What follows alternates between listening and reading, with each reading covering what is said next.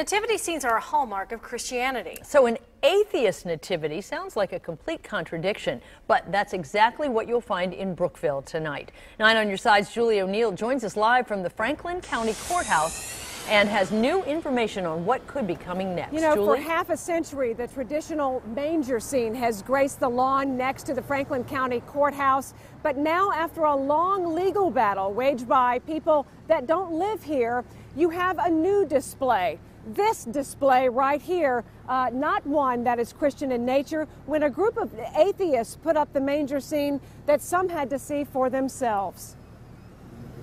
Instead of Joseph and Mary looking down at baby Jesus, it's our founding fathers gazing at the Bill of Rights in a manger after the Wisconsin-based Freedom from Religion Foundation won a legal battle to make the land next to the Franklin County Courthouse an open forum for all beliefs.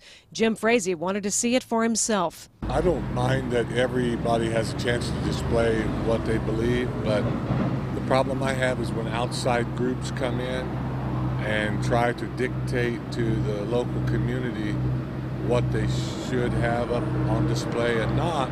Jim Helton with Tri-State Free Thinkers helped put up the display for the group behind it.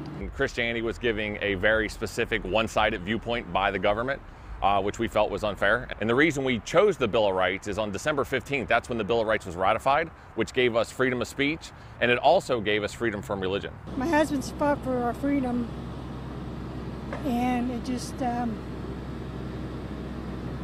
don't think he's respecting that. Henry and Linda Rose drove over from Milan, Indiana to read the statement for themselves. I know that it's a given right in the United States to speak your mind, but I just do not agree with it at all. I just don't. And that's my right. There is an irony here. They're trying to make themselves look patriotic. Our founding fathers believed in prayer, and they believed that God was overseeing the founding of our country, and that's what I believe as well. Now, I spoke with one Franklin County commissioner who says so far no negative comments. He says he believes that's because they came up with a good compromise. That might not be the case next year because a group called the Satanic Temple, another national group, had tried to put up their display this year but couldn't get the display done in time, I'm told. So they may have one up next year. We'll see what happens. In Brookville, Julie O'Neill, 9 on your side. Julie, thank you. And outrage